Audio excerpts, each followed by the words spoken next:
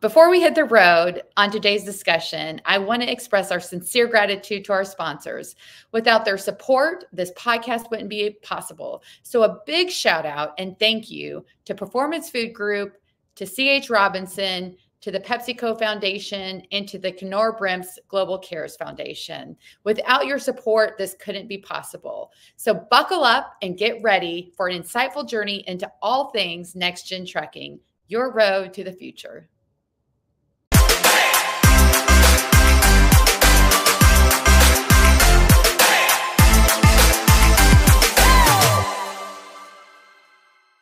Hey, this is Lindsay Trent with Next Gen Talks. Today, I have a guest.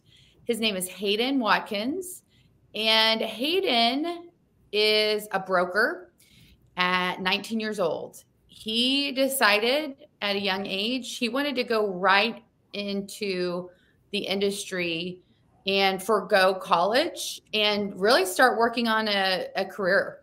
And so, Haiden, we are really excited to have you today to hear about your career path and what you do. Glad to be here. So tell me, like, what age were you when you were like, you know what, I want to be in the trucking industry? I started very young. I was first, like during school, I guess, after school, I was around like 14. So in the beginning of freshman year, maybe the end of like 8th grade, middle school, is when I kind of started working in like a warehouse environment. So it would be anything from, like painting lines on the floor, or painting like dock plates or whatever, to, even driving a forklift and loading trucks myself, is kind of when I started. And that's, I guess, where I started would have been like warehousing. So did you at that time think, you know what, I might want to do this for my entire career, or I might want to just start, right after high school doing this? Absolutely. Yeah, absolutely. What made you want to get into trucking? It was without a doubt my dad, seeing him being involved in it. And then, like from an early age, he was always on the phone, and I always kind of wondered, like, what is it that you do? He really was never involved in like the brokerage per se or transportation. For him, it was more like warehousing and like sales, I guess, from a warehousing perspective. So like it doesn't really relate to transportation that much. But just seeing that and seeing like what he is going through, like always on the phone or always solving a problem, is kind of what I guess spiked my interest. And so you're a broker now, right? Mm-hmm. Yes. Okay. What is a broker? What does a broker do? There is no real fine line. Really, we're just a middleman between any, I guess, business interaction or business agreement, I guess. So what we do is we profit off of connecting two entities, basically, or connecting vendor to supplier, or supplier to purchaser, or whatever the case is. Really, a broker or a brokerage strives to make money off any transaction. So really, you're helping to get a driver with a load. Mm-hmm. Well, you're helping to connect them to somebody that needs that load moved, right? Right. Yeah. So we connect the service or the service providers to the needs, like whoever needs the service provided. Okay. Yeah. So tell me, like in the last day or two, what are some loads that you and what do you call it? Like right now, what I'm actually working on, there's some stuff in Kansas City, and this would be drayage is what it would fall under. And so what that is, that's usually product from overseas. For this instance, this product came from Ningbo, China. It was imported through Los Angeles's port. From Los Angeles port, it was railed via intermodal to Kansas City, Kansas, to a terminal there, in which we will pick it up from there on a a chassis with a, power unit.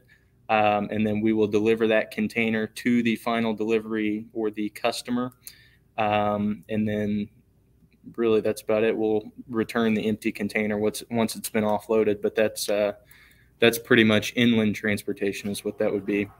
Okay, so you now the product was already getting from China to Kansas City, but your Right. role was to get it to Kansas City to its final destination. Right. And so from Kansas City, this specific, I guess, business, we handle 10 containers a month for this like specific, I guess, project.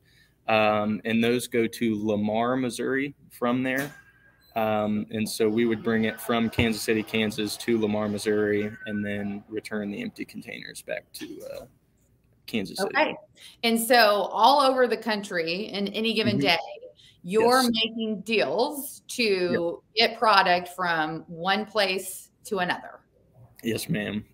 You basically are a matchmaker. You're matching a driver and a load, or you're like, you're matching a load to a driver, basically. Right. Right? Yep.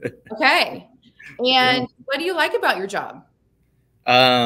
Everything. It's very different every day. So like one day I'll be dealing with that out of Kansas City, and then tomorrow I'll be dealing with something that comes out of my facility here in Plainfield, or whatever the case. It's just always solving a new problem for a customer, which in turn helps them out. And it's cool that you get the profit off helping a customer or helping somebody out. Yeah. And so do you have a list of customers that you do business with a lot, or you try to get new business, or both? Both. So with what we are, Hanzo Logistics, we're basically a 4PL. So the warehousing division, and then our like asset trucks. So we own our own equipment as well.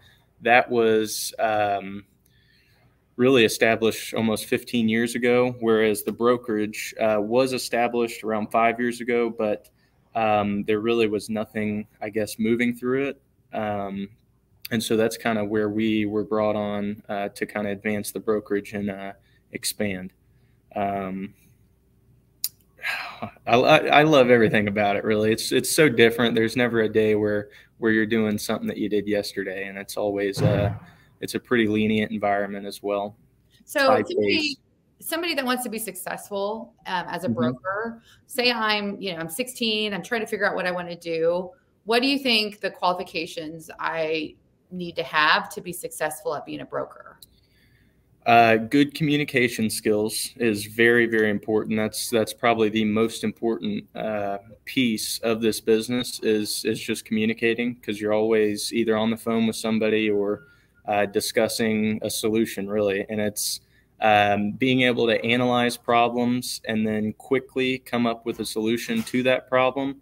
That's the whole name of the game. So if you can do those three things, really, that's pretty much all you need. Everything else can be either taught or, can be, I guess, helped by somebody else, or somebody else can help with it. Just because in this industry, there's so much experience. So yeah. So what made you decide to go right into your career? Like what was your deciding factor besides, like, I'm sure you have a lot of friends that decided to go to college. What made you decide, you know what, I'm just wanting to start my career? Really, that was, I don't know. I say I don't really have a choice, or didn't really have a choice, although I did. But like once I started at 14, and then come like sophomore, junior, senior year of high school, I'm only going to school like half of the day, and then the rest of the day I'm was at the previous company where I was in the brokerage there.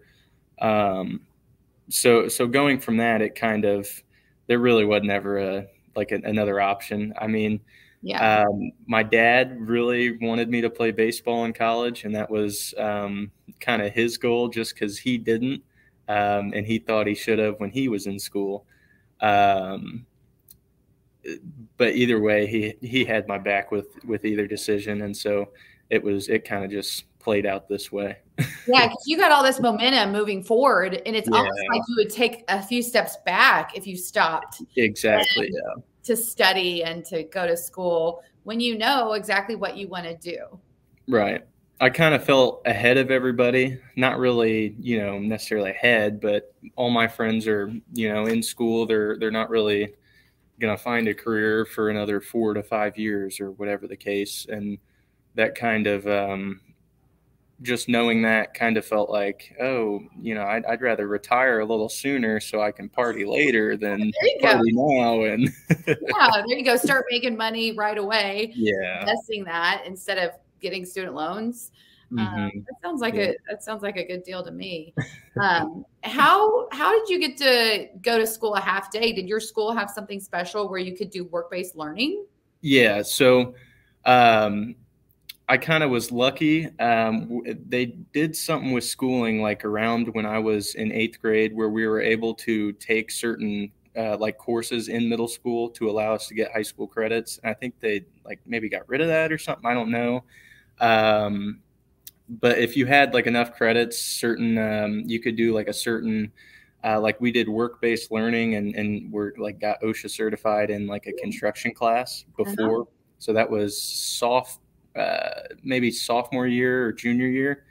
And then once that was over, you had like enough, those were also college credits. So if you had enough credits, you could do like a work-based learning, which was, you'd have like maybe 2 periods. So whatever you needed to fill was basically whatever you would take during the day. So And you then, basically have been getting paid since you were 14. yeah. Yeah. At 16, I think is when I like first started like on a salary, like basis or pay. Wow. What is your advice to somebody who's 15 and maybe wants to explore? Maybe they've got a warehouse somewhat nearby and they're like, hey, I would like to get a job and check this out. What would your advice be? It would be absolutely go for it. There is anything, or there are a million ways to, be successful in any avenue that you choose, whether it is, warehousing, transportation, or anything in logistics or in any industry. But with logistics itself, it's easy to be creative because there's so many ways you can really, I guess, succeed or come up with a solution or a idea that you could sell to your customers that they find value in over another brokerage or another transportation or warehousing company.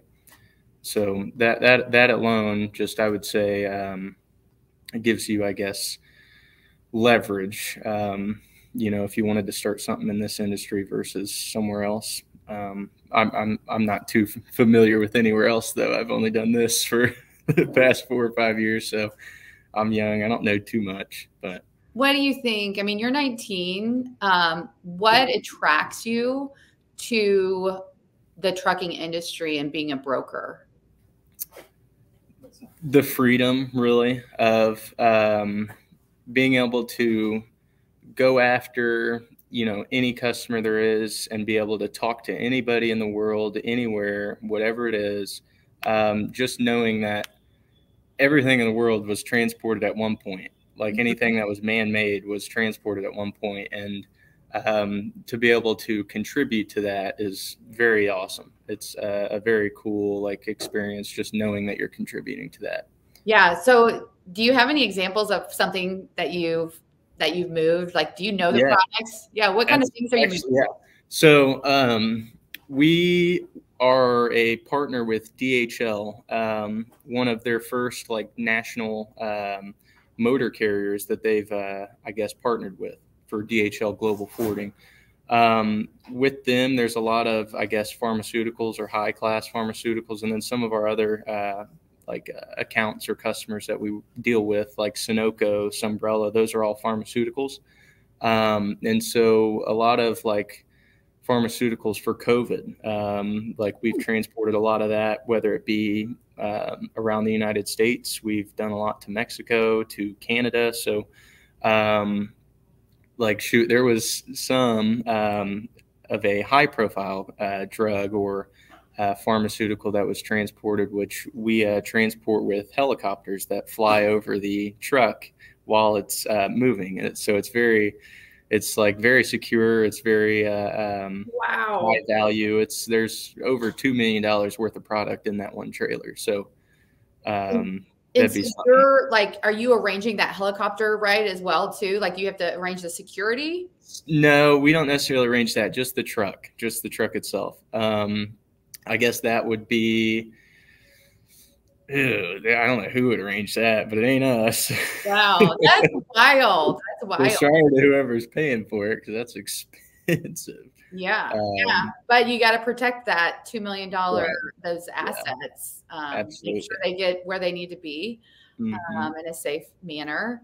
So, Absolutely. I mean, that's got to feel good to know that you're getting the people the medicine that they need and Yes. arranging to have it safely delivered to where it Hmm. needs to be. Yes. It's very, very, very awesome to be able to contribute to that. Hmm. Tell me like an average day. You wake up, you get to work. What's an average day for you like? It's pretty, really, it's smooth just because everything we do is all online on the phone, writing something down. So we're never, there's nothing ever physical or, anything tiring other than mental. But a day to day, it's just come in the office around 8. Um, we basically field emails, make phone calls. Really, I mean, yeah, just the day to day operation is communicating. That's basically it. Just providing a solution. So, And I always feel like being a broker is kind of an exciting job because you're never doing the same thing over and over right, again, and you're like making things happen. You're making deals out there, right? right. So it keeps you on your toes. Yes. And another cool thing about it is you really get to see like what you are contributing to because everything, who you're picking up from, who you're delivering to. So like if I'm delivering to somewhere like Eversana Health Sciences, I know that I'm picking up pharmaceuticals and I'm delivering to either somewhere that creates or manufactures or does something along the lines of something to do with whatever it is that I'm moving. But um, yeah, it's very interesting, very, very cool. Yes. Yeah. And I'm curious. There's a lot of brokerage jobs out there, right? And Hmm. so I think it's so some people maybe want to do it right out of high school. Some people go to college and then become a broker. Yep. And you just wanted to go for it. Yeah. Yeah. What do you see your career path being? Do you think that you want to do this forever, or Hmm. are there some other opportunities you'd like to have see with your career? So with this, I kind of got lucked into, I guess, where I landed. We have a really good infrastructure with great people that, have, I guess, connected us in like just the most fortunate way. And so, really, I do not plan on ever moving from Hanzo itself or the logistics industry at all. Um, but I mean, there will always be opportunity for other endeavors on my own or on my own time as well, such as um, a couple of my buddies. Actually, one of my buddies who works here went to school with. Will be starting like a liquidation or something to do with liquidation here soon. And so Hanzo, they're letting us store some stuff pretty cheap, and then obviously we have the brokerage for transportation, so it kind of makes it easier to be able to, I guess, operate something like that. But I mean, yeah, we'll just see where it goes. Yeah. So, I mean, you could stay there for your entire career and continue to Yeah. be a broker. And I'm assuming you make a salary and then you make commissions. I mean, how Hmm. does that, Yeah. how's that pay structure work? So yeah, for this, it's I'm more of like in a management position here, so that would be a salary plus commission. But again, any really any position in a brokerage, you're looking at some form of either commission structure or just salary, no commission structure, depending on what it is, like more of a data entry, or customer service is more of like a salary alone type of structure. And then you have something like an account manager or a carrier sales, which would be more of like a salary, like a lower salary, higher commission, or maybe a higher salary, lower commission. It just really depends on kind of what you negotiate. So it's very open. There's no really set terms or set guidelines to follow on how to pay or structuring. It's just whatever works. So that's what I mean by, like when I said earlier, kind of freedom, feeling free in what you do. That's kind of the structure, I guess, is we're very lenient in what we can set up. So yeah, and you, so like getting an extra commission check, right? What is that feeling? Like, you get your weekly salary or your biweekly, but then you get some extra checks. And what is it like when you opened your first commission check? So I started at Freedom, which was my previous company, or where I started at Tradition, which was in the warehouse, but Freedom was when I started in the brokerage. And I more started as an intern. And so I was kind of lucky where I got like a deal kind of worked out where I was getting commission as an intern, whereas none of the other interns were. But that was more of just because they knew they were bringing me on as an employee at some point. But the first commission check I ever got was over double what my like check was for like 2 weeks, and I was like, oh my god, wow, you're like, I'm hooked. Yeah. Well, and it was uncapped too, and that's the cool thing about like a brokerage is a lot of these places are going to be uncapped if you can bring on a good book of business, or if you're inside sales, if you're able to bring on business within an account that's already there. There's so much room for growth, and it's awesome. That's the coolest part right there. Yeah, I mean, being able to get your normal check that you count on, so you budget, but then hey, you get this huge check out of the blue. Well, not out of the blue. I mean, you're working hard for it, but it incentivizes you to want to work hard. And tell me, like, what are some of the things that you've purchased as a 19-year-old? Do you have a vehicle that you purchased, or? Yeah, hold on one second. Let me. Yeah, I did. Kind of silly, but. Awesome. That's a pretty sweet car. It looks like it's fast. Yeah, that's the main reason I bought it there. Really? What kind of car is it? It's a Camaro, like V8 Camaro, 2021. It's nice. Every 19-year-old needs a Camaro. Exactly. I mean, it's pretty sweet, right? Like, I drive a minivan, so drive a Camaro while you can. Yeah, absolutely. I agree with you there. That's now I'm done buying toys though. I haven't really bought anything. I just moved out not that long ago into an apartment, so now the bills are starting to kick in. Yeah, but that's good. I mean, so do you have roommates? You live by yourself? With my girlfriend. Okay. So you're like on the road to being independent and doing what you want to do every day when you wake up. Yes, ma'am. Compare that to some of your friends that chose a different route. That would be them in college, basically in a dorm or somewhere that along that line. Yeah. Did a lot of them have to get student loans to do that? More, some of them did. More of my friends, their parents are paying for it. Yeah. I went to New Pal, so I was,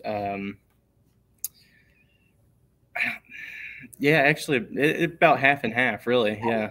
Yeah.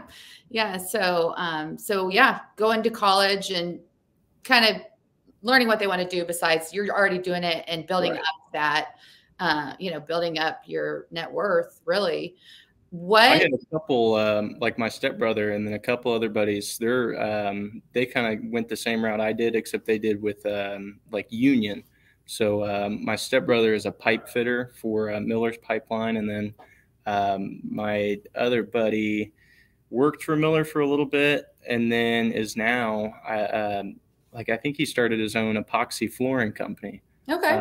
So that's kind of, I mean, if it wasn't logistics, they did something similar, getting to work, but it was either that, yeah, student loans, or yeah, If some type of somebody, school. if somebody, they're like, hey, I'm looking to do this. Would you just say like, look up some logistics companies and walk to their front, like try to say, hey, can I get a job and apply for a job? I mean, how do they get connected to a job like that, do you think?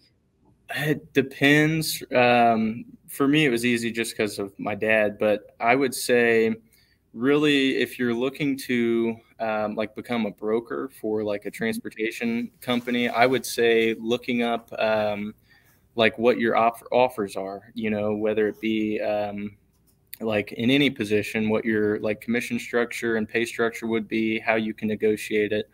Um, Other than that, I've always thought a good idea would be like starting a Landstar like kind of agency, to where some of those different agencies allow you to start your own like brokerage under those authorities, where they handle all of like the back end paperwork, and they already have like the infrastructure. You just get like a percentage of the business you bring on, and usually that's more of like only commission, no salary type of environment. But I mean, both of them are a good opportunity. It just depends on how much work you want to put in, how much time you can put in, etc.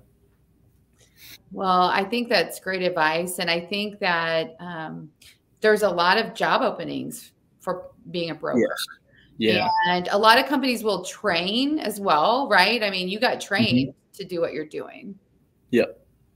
And so looking for those types of opportunities and maybe saying, hey, I want to get into business and sales, and this is a great way to do it and earn good money while I'm doing it and have something different every day, right? Yep. Yeah.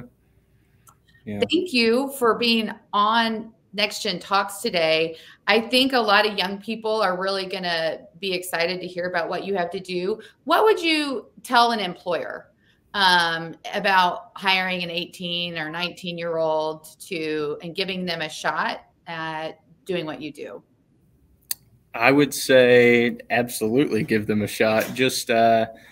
And that's actually something I think a lot of, I guess a lot of companies that I'm like close to, or have like a relationship with, that I talk to about something like this, would be um, that they do want to bring on more like youth. Obviously, they know that they need youth to carry on what's going on in this industry. So, um, really, yeah, Give them really, a yeah. Yeah. Give it a shot and let's see what Give them happens. a shot.